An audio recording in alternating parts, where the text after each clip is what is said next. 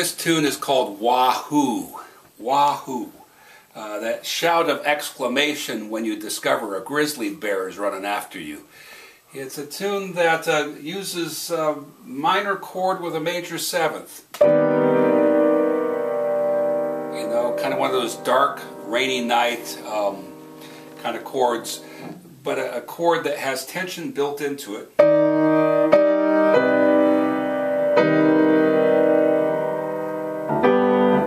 Back to that G, which also gives it a kind of a grounding in the sonic beginnings of the tune. Wahoo is about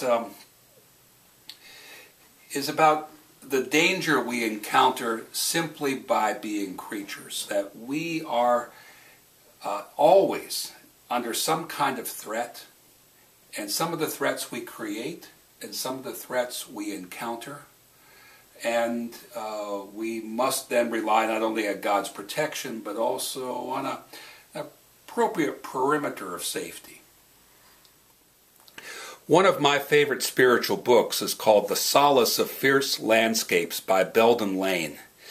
Dr. Lane speaks about why it is that God seems to appear most real in places of great extremity, deserts, mountain peaks, places where we're at risk. I read the book first on a sabbatical in 2006, and it really knocked me on my tail. I have never thought so much about why it is when I'm in nature, it brings me so completely alive. And part of it is the risk of being there.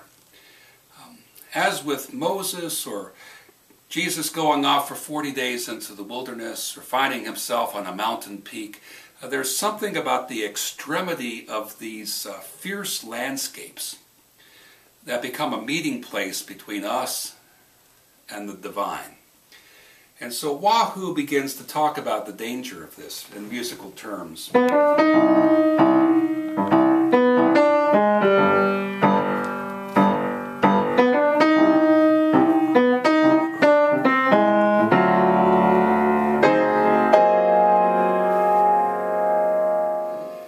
Check back and I'll tell you some more about the music for the Jazz for the Earth project.